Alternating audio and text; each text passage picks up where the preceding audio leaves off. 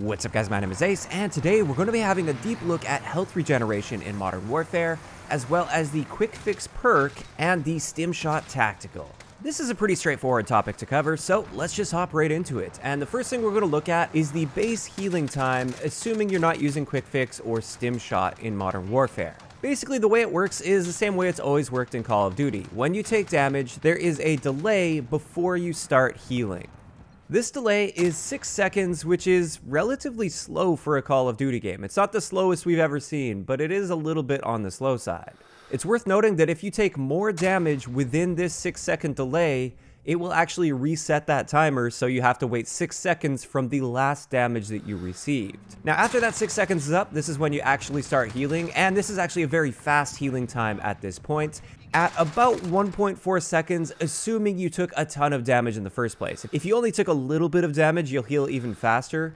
But with my testing, I was shot in the foot by an HDR, which deals 91 damage. So if you're taking that much damage, it will take 1.4 seconds after the 6-second delay, meaning our total base healing time is 7.4 seconds, assuming you've taken a lot of damage. Now, 7.4 seconds is a very long time in Call of Duty terms. A lot can happen in 7.4 seconds, especially on some of the smaller maps like Shoot House or Shipment, for instance.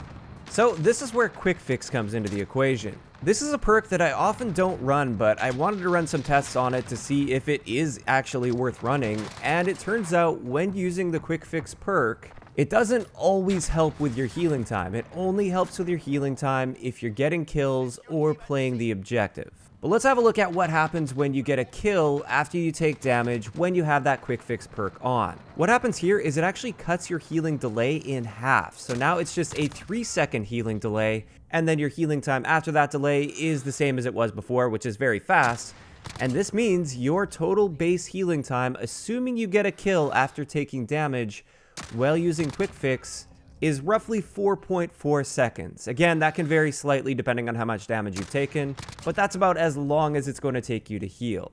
This is a really solid reduction to your healing time, going from about 7.4 down to 4.4. That is a very noticeable difference, which is great, especially in those situations where you just barely win a gunfight, the enemy almost got you, but you manage to come out on top. You're going to be getting back in the fight a lot faster while using Quickfix. So that's the killing side of Quickfix. There's also the objective side of Quickfix. And what this does is it just reduces your overall total healing time. This has an effect on the healing delay as well as your healing time. It's best to just look at the total here to give you guys an indication of how it works, because it is quite complex. The description for the Quickfix perk isn't fully accurate based on what I can tell, because it says that it just helps your regeneration rate, not your delay, but it does absolutely help with your delay as well. But in general, if you are standing on an objective, keep in mind the state of that objective is irrelevant. You can be defending that objective, you can be capturing that objective, it can be neutral, it can be held by the enemy team, you could be contesting the objective.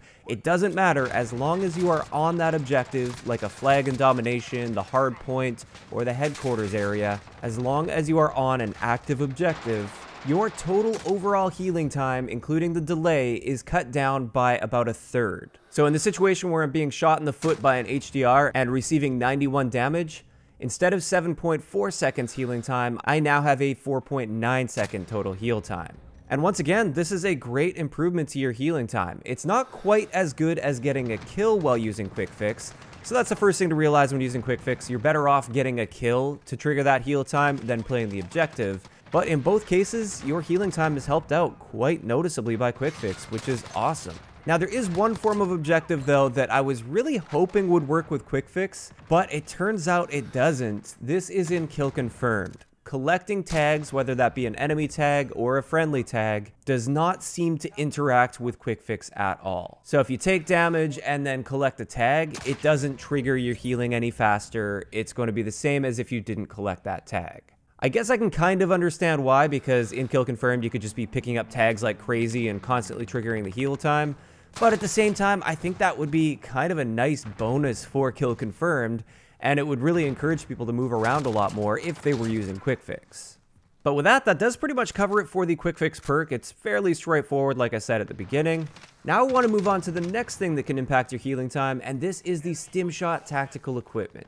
So with this, you spawn in with 2 of these pieces of equipment, whereas with, I think, all of the other equipment, you only get 1 of them. Maybe there's another exception. I don't really use too many other pieces of equipment. But with the Stim, you get 2 of them. And the way this works is when you take damage, you can pop that Stim Shot and it will trigger your healing time, and that heal time will be very, very fast. Now, while using that Stim Shot, this takes roughly 2 seconds, and during this time, you can't aim down sight with your weapon, but you can still hip fire, and you also can't mantle on objects. And that's something that you really have to pay attention to. That's gotten me killed quite a few times, because I know that I can hip fire, but I don't realize, like, oh, I'm not allowed to mantle onto that, and then I get myself killed in a stupid way because I've trapped myself. But just know, that is one of the downsides of using Stim Shot. You're kind of useless in some ways for about 2 seconds. But the overall healing time while using Stim Shot is just 2.5 seconds. So this is like practically instant while using that. And this means that by far the most effective way to get back in the fight after taking damage is using Stim Shot. However, of course, you do have that big limitation with Stim Shot. Unlike Quickfix, you only get 2 Stim Shots per life, whereas with Quickfix, it's helping you all the time as long as you're getting those kills or playing the objective. And with that, that's going to wrap it up for today's really quick breakdown video. I know a lot of people have been wondering about Quickfix, and I personally have been wondering about it as well. As for my thoughts on this, I do think Quickfix is a little bit underrated, but at the same time, it competes in the same perk slot as EOD. As a result, I honestly don't see myself switching to Quickfix too often. However, this does make me a lot more inclined to use Specialist, because this will allow me to use EOD as well as Quickfix. So that's my opinion on Quickfix, but as for Stim Shot, you guys probably already know what my opinion is, because if you watch my gameplays, I'm almost always using Stim Shot. I do feel this is the best piece of tactical equipment for aggressive players. If you want to get back in the fight as soon as possible after taking damage, Stim Shot is absolutely the way to go. Plus, the fact that you spawn with 2 of them instead of just like 1 concussion grenade, for instance, just makes it that much better. And this is why I highly encourage you to try out Stim Shot if you haven't already, if you want to be more of an aggressive player. If you're super defensive, Stim Shot probably isn't your best bet. But if you want to be pushing, I would definitely go for that one. But with that, I'd like to know in the comment section below, after seeing this testing, what do you guys think about Quickfix? Do you think this is a really valuable perk to be using, or still not really good enough to convince you to use it?